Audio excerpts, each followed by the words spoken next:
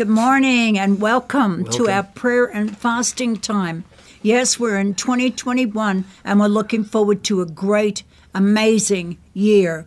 In fact, we're looking for revival, we're looking for healing, we're looking for deliverance, we're looking for miracles this year. Yes, we are. It's going to be a miracle year for each and every one of us.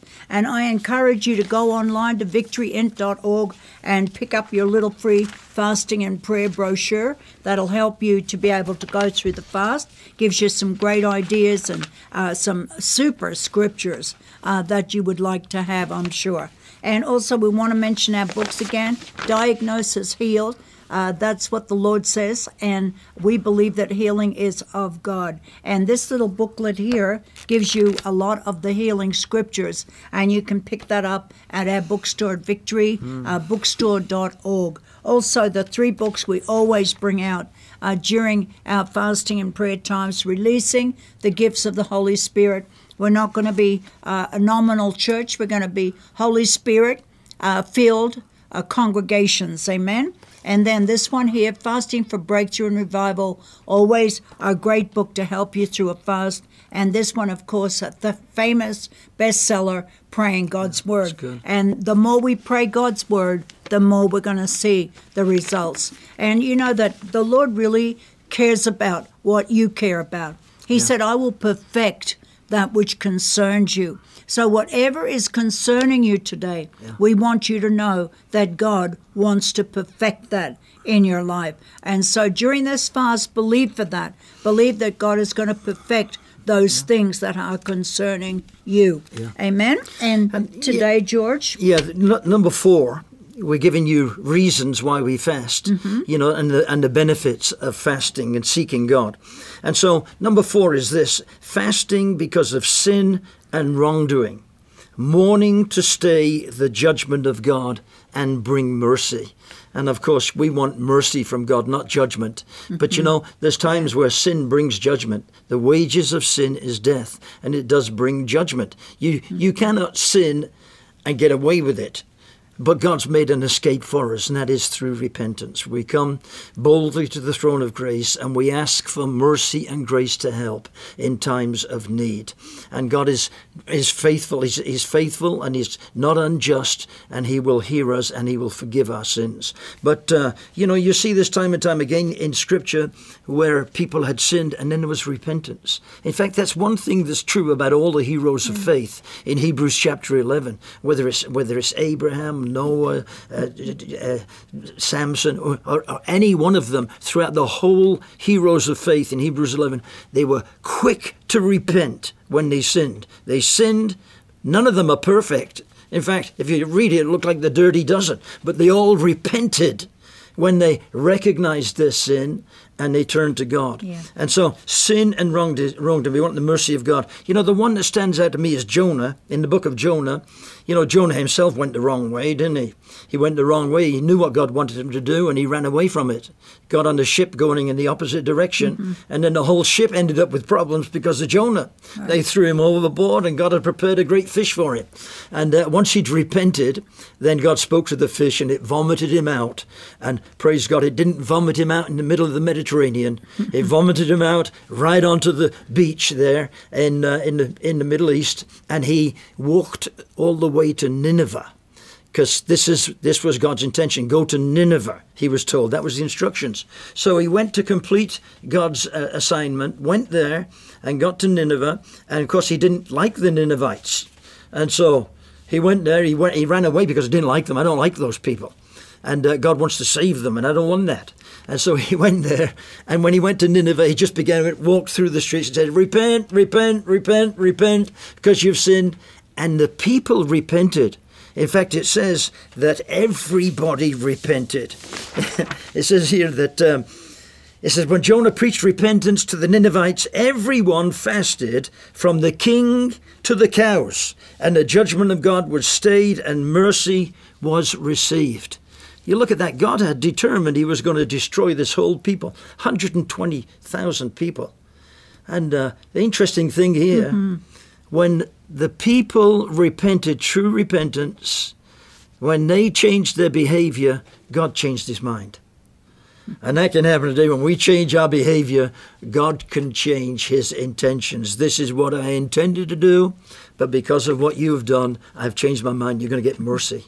Isn't that powerful? It's very powerful. 120,000 you've used people. Nineveh Yeah. as an example of a city that repented. yeah. I like the fact that it went from the king to the cow. Everybody Yeah. fasted. No one was allowed to eat for that whole day. And they even put on sackcloth and ashes and prayed, and God stayed the judgment. And I believe that that is a good story, a good account to remind us of today, because we need to pray for repentance for our nations. Yeah. Our nations have not been pretty, and there's been a lot of corruption in leadership within our nations. And that leadership, I tell you, they need to repent from their wickedness so that mercy can prevail. And so I think today we need to remember to really pray for the nation you're a part of, and then pray for the nation next to you, or any nation that God happens to lay upon your heart. Very important. And then we can see the mercy of God touch our land. That's right. If we will forsake our wicked ways, if we will pray, if we will seek the face of the Father, then he will forgive our sins, the Bible says, and he will heal our land. Yeah. And so we see the mercy coming forth from that. Yeah. But also, as well as that, this number 4, it says here, fasting because of sin and wrongdoing. That could be sin and wrongdoing in your life, or it could be sin and wrongdoing in the life of those you love, those that are close to you. And you see them doing wrong. You see them on drugs. You see them alcoholics. You see them living, adulterous relationship, whatever it might be. You can pray and you can fast for them and see the mercy of God come on their life to the place where they can come to know Jesus as their Lord and Savior. And in that, I would like to bring you over to Isaiah 58 and verse 6, which is, by the way, George, a scripture I really used when I was praying and fasting for you and for many others. Aren't you blessed? You're blessed to have a good wife that fasted and prayed for you. Amen. I know, Isaiah 58 and verse 6, it says, isn't this the fast that I have chosen, to loose the bands of wickedness, to undo the cords of the yoke, to set the oppressed free, and to tear off every yoke? Wow. And that's from the Berean Bible. Wow. To tear off every yoke. And when I read that, oh man, I think of so many people that we know, George, that we've been ministering to, that are either on drugs, or they're, working girls on the streets, whatever it might be. But you know what? There's a yoke that's binding them. And we want to tear those yokes off and cause them to be 100% free.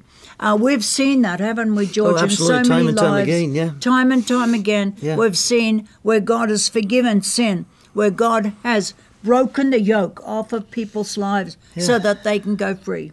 Yeah, even our own lives, things that we were bound by, you know.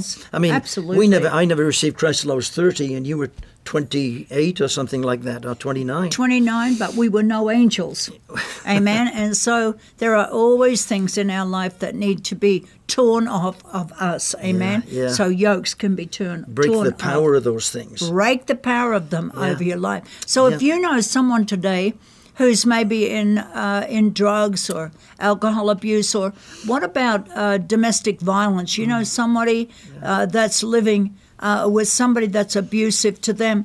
I mean, whatever it might be, if you know anybody at all like that, and even if you don't know anybody, pray for them, because they're out there. There are people that need to be set free. Amen. Yeah. And we have the power to bring that freedom. We do. God gives us power over all the power of the enemy. Yeah. So that nothing by any means should harm us. That's in Luke chapter 10.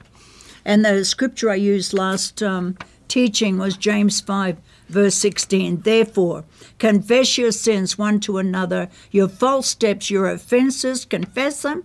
Pray for one another that you might be healed and you might be restored. Yeah. And then the Amplified Bible goes on James 5:16, and it says, the heartfelt When you have a heartfelt, you have a heart for these people that are bound, then we have the opportunity to set them free. Yeah. It says the heartfelt and the persistent prayer. Yeah. You know, George, in the old faith days when we had the old faith message, which was great, and Yeah. it's kept us in the ministry. It has, yeah.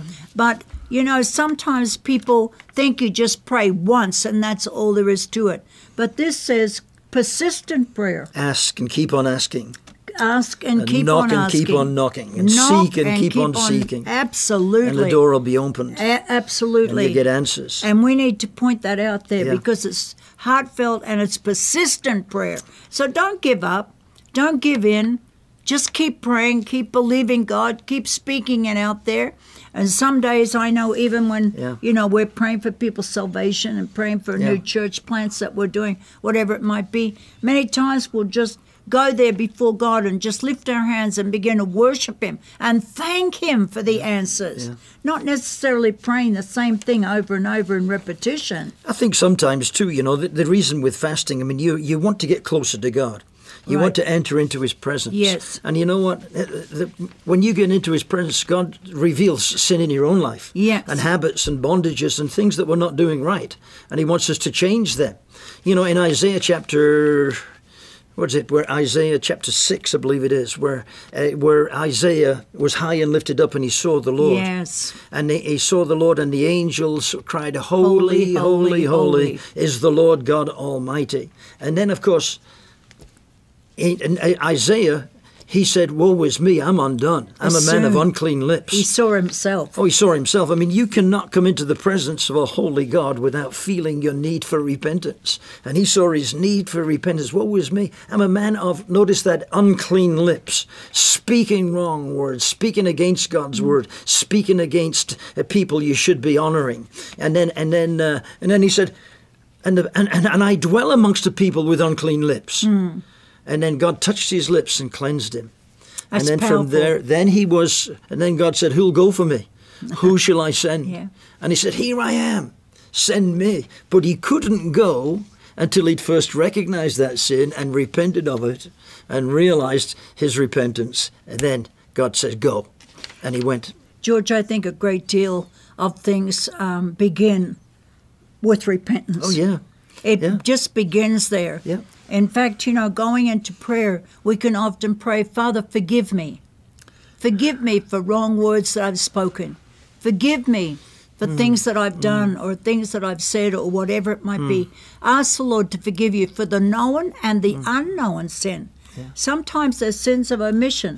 We just don't even realize that we've done that. And we've hurt someone's feeling or that kind of thing. We can always ask for that forgiveness right up front before you start going in, you know, Lord, do this for me, do that for me. Yeah. We can first of all ask forgiveness. Well, even the whole idea of communion is communion. We come into the presence of God, you know, and to get our sins forgiven. Yes. You know, and we want God to forgive our sins and cleanse us. Yeah. And of course, that happens when we come into communion with God. We want forgiveness and restoration so that we can become the people God's called us to be and do what He's called us to do. You know, and for the people today, Hazel, we should just pray that. Yes, but I'd like to encourage the people also. You mentioned communion, George. Yeah. It's very important to take communion. It is, yeah. I know that there are some churches that don't take communion very often. Yeah. But I think communion is important. And I think during this fast, each of us can take communion at home. Just even you and I taking communion together, we do it. Yeah. And that is something that everybody can do. And it's done in remembrance of what God has done for us, what Jesus has done. Amen. So let's pray for everyone and believe for a great week of fasting. So, Father, we just thank you for those that are viewing here today. And, Father, our churches right across the nation and the church as a whole. And, Lord, we're just believing, Lord, you'd grant repentance. And be merciful, Lord, I pray. We come boldly to your throne of grace and we ask for mercy. And we ask for grace to help in times of need. And, Lord, you know all the needs that are out there even in the world today. And I pray, dear Lord, that those needs, Father, would be met by your power when people seek you. And I thank you, Lord, for the saints seeking you and and then seeking repentance, and then receiving your mercy and your grace to help in every time of need, physical, mental, emotional, spiritual, and relational. And we say thank you for it in the wonderful and powerful and mighty name of Jesus. And remember, Jesus is your healer, he's your deliverer, and he's your miracle-working God. Amen. God bless you.